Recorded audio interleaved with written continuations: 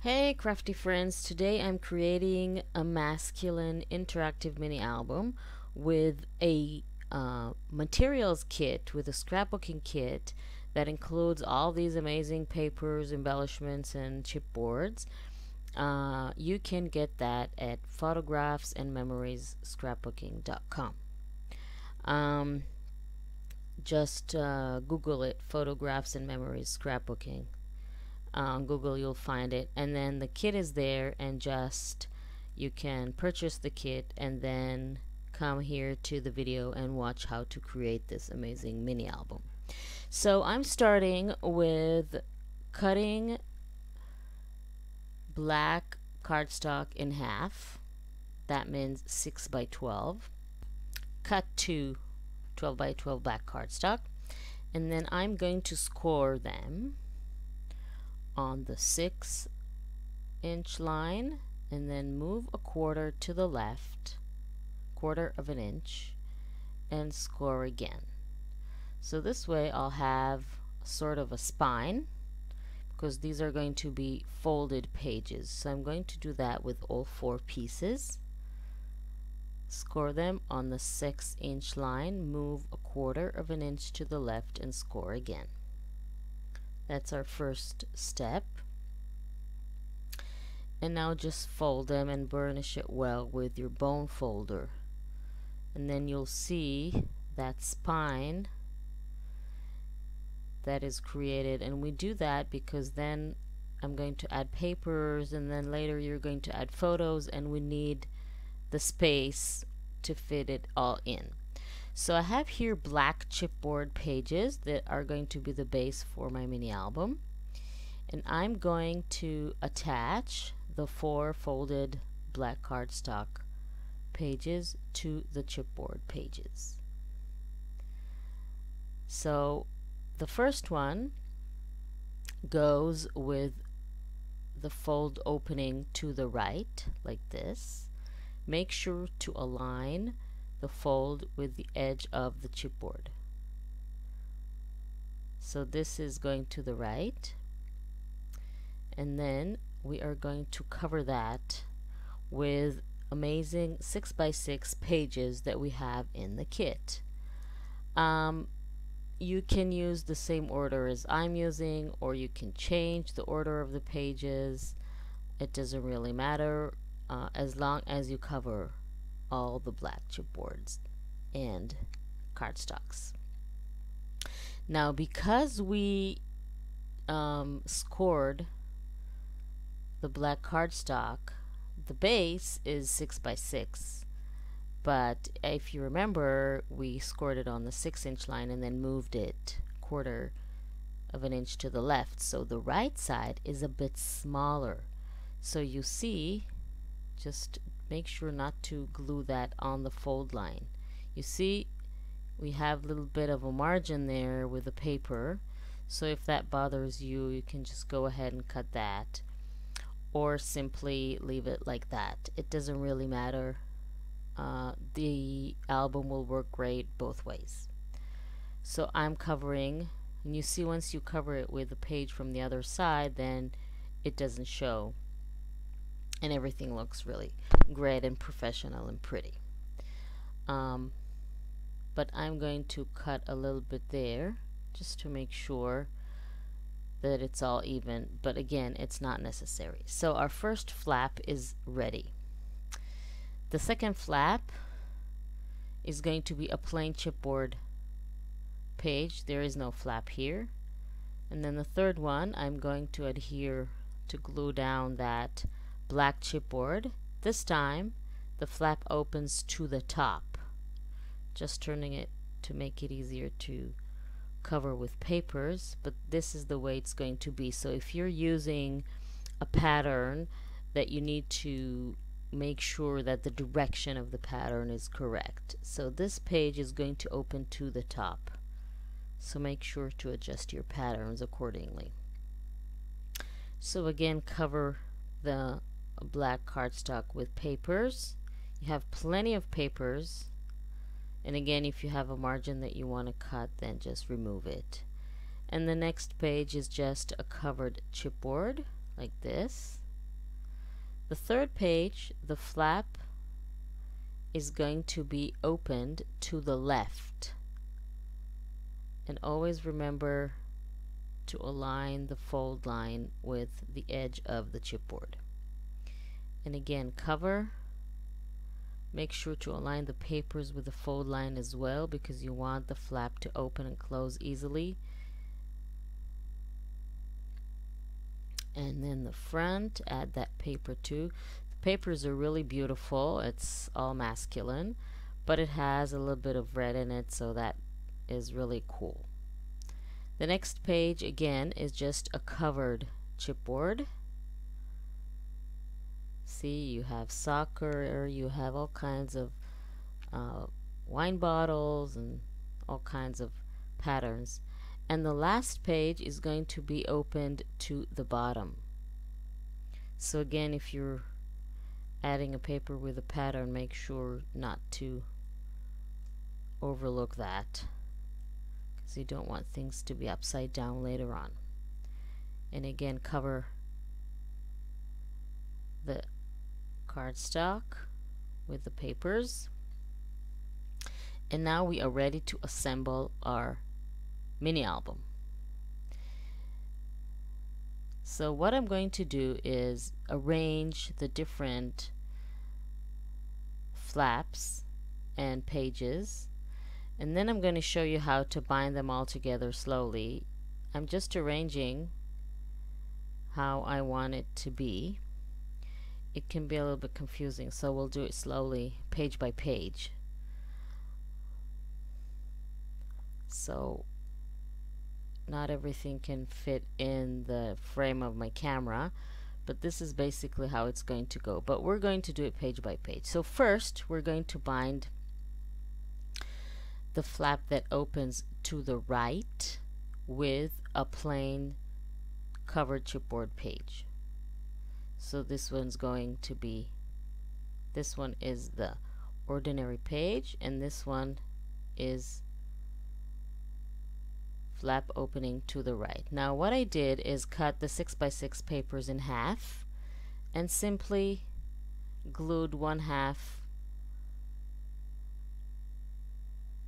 between the two pages and then the other half on the other side. I'm going to show you how to do it right now. The next page is the flap that opens to the top. We are going to bind it, to attach it to the plain chipboard page from the other side. So on one side we have a flap opening to the right, and then on the left side we're going to have a flap opening to the top like this. So open the flap, cut your 6x6 page in half, so you'll have two pieces measuring 6x3 like this. Now I'm going to show you how to connect the two together, how to bind them. It's very important to leave a gap between the two pages so they'll have room to close. If you put them close together, then you want to close your mini album, that won't work. So you have to leave, I'm aligning, first of all flip them over. I'm aligning them with the lines on my craft mat, and leave at least 1/4 of an inch gap, and then glue the first 3x6 piece. Then flip them back and do the same with the other piece. Put the glue on. This is the same way, by the way, that I've attached the first flap to this page. Same way exactly. And then once that's glue, when the glue is still wet, you take your bone folder and make sure to burnish the edges of the two pages and create that gusset in the center like this. And you do that while the glue is still wet, because you need to teach the paper where to go, and when it's dry, when the glue is dry, the paper would not move, and then you'll have a problem. So do this while the glue is still wet. And now you see it's closed. Make sure press it against the table, make sure it's straight, and then you'll see we've now binded the three pieces together. Now we are going to add another piece to our mini album. This one goes to the side. All of that is going to be binded from the right. And now let's flip that over, and we're going to add on the left side another plain chipboard page that we've covered. This is the back side. First we always attach the back side. Now you see, again, leave a slightly bigger gap, a slightly bigger than 1/4 of an inch even. I'd say maybe even almost 1/2 an inch. It's better to have a wider gap that you need than a smaller one.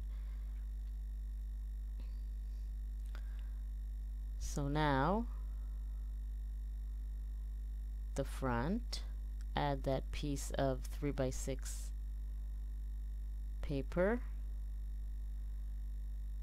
and again I remind you,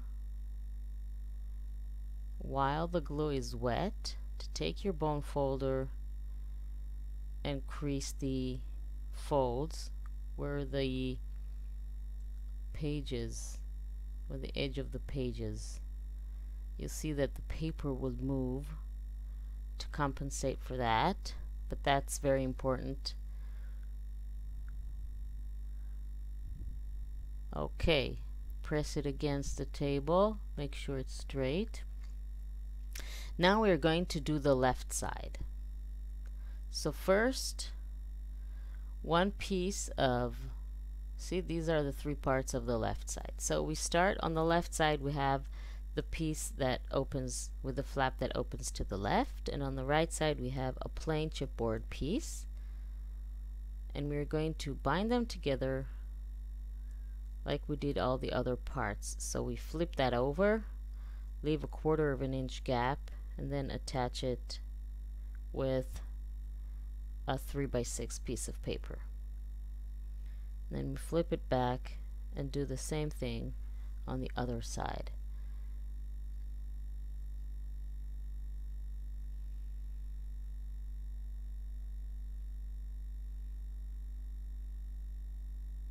Put enough glue,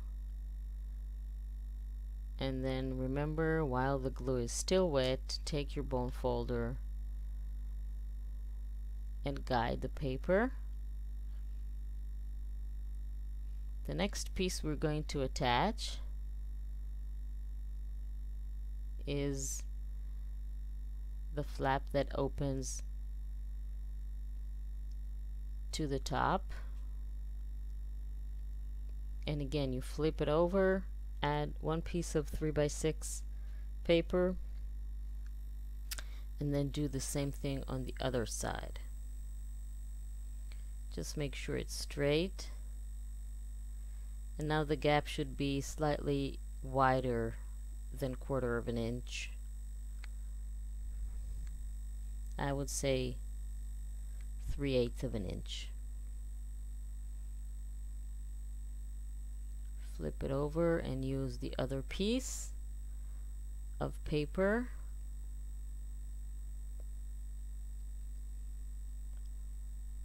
That's why it's really important to use wet glue in this project, because you need to guide the paper and make sure that it goes where you want it to go, and then the folds will be exactly the right way. It will be really difficult to do that with a dry glue. Okay, now we have to attach the two pieces together. Now since they're both really wide, really thick and bulky, we need a really wide gap in between them. So I would say 3/4 of an inch at least, maybe even an inch. Somewhere between 3/4 of an inch to an inch would be the best.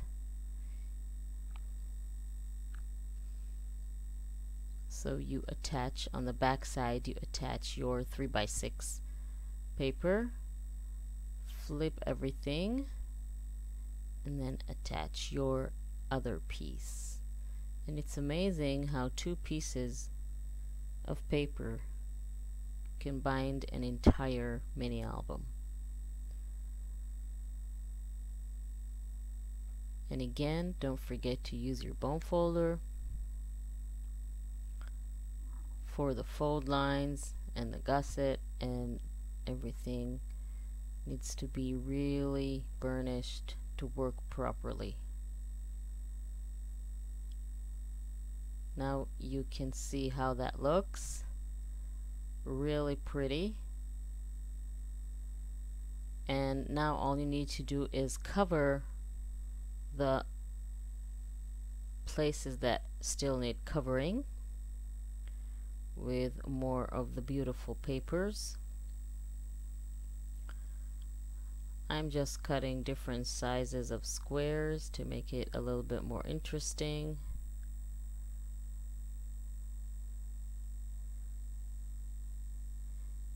Just make sure you don't forget any parts uncovered, because we don't want any black parts.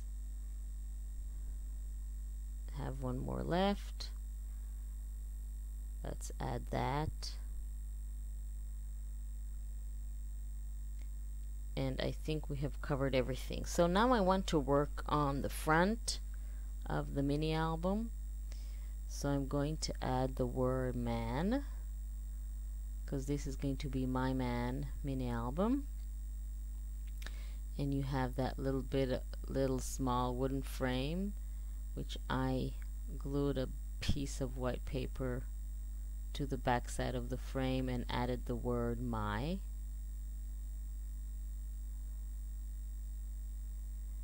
And now I'm simply going to add some of those gears and metal embellishments around the text. This part is completely up to you how you want to embellish your front cover.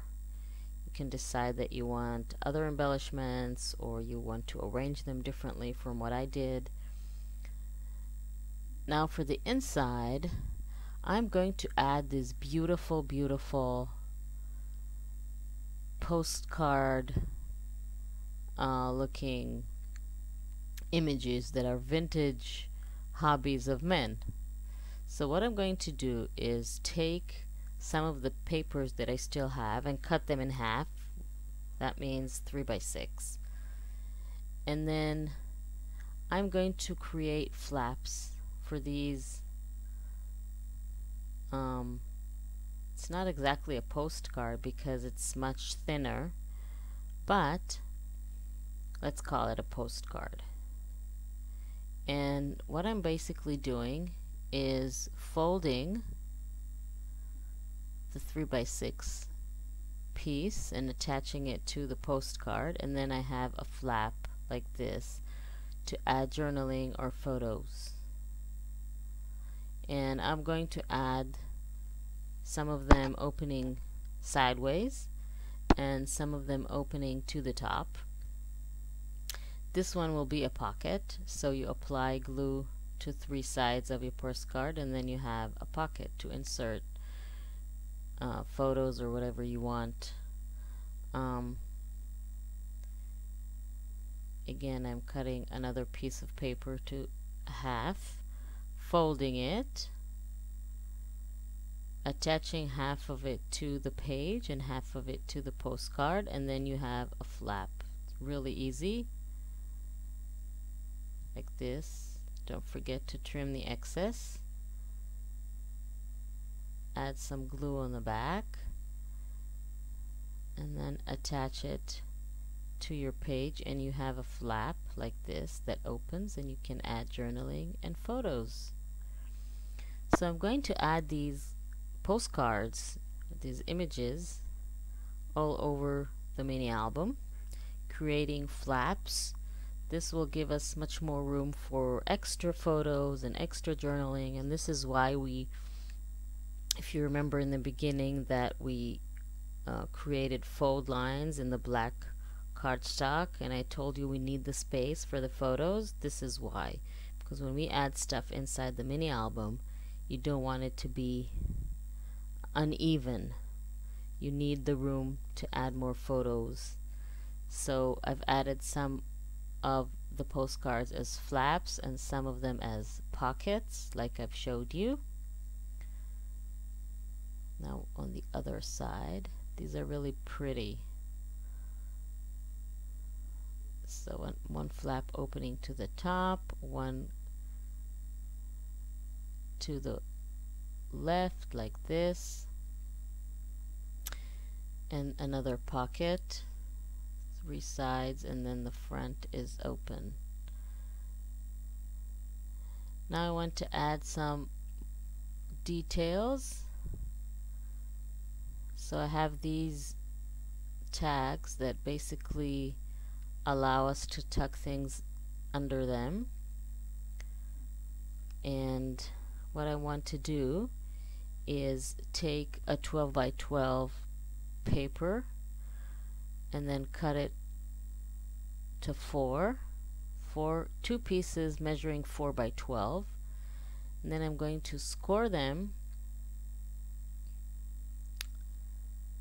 at 3 and 6, and then fold them in an accordion shape like this. And then I'll have small mini albums inside the large mini album. This one is going to be tucked in here, and then I'm going to add another smaller one. These are all in the kit. All be found in the kit. This is going to be tucked here, and you see how much room you have for the journaling and the photos. And I'm going to add another one here to tuck a little bit of journaling or some photos, and then add some embellishments. And you can go ahead and add more embellishments that you have in your stash or in the kit. I'm adding this beautiful ribbon, which also comes in the kit. I'm going to add one in the front too. Just adding a few more details to my cover. And there's also a beautiful leather ribbon, leather piece in the kit that I'm going to use because it's really pretty and fun. So I have to add that too. This is a really wonderful kit that you can create this beautiful, beautiful mini album, interactive, with so much room for photos and journaling. And now I'm opening it in the center, the mini album, and I'm just going to add a few charms on the side there and tie it all together with the ribbon. Make sure it's nice and tight. Have beautiful charm there. So this is the finished mini album. I'm going to show you how it looks. These are the charms on the side. I also added a little chain. Let's move that from, so opens to the left, you have, and again open and another open. You have all the mini albums and flaps in there for added journaling and photos, and then it opens to the right with all the flaps and pockets that we've added. So I hope you really like this mini album.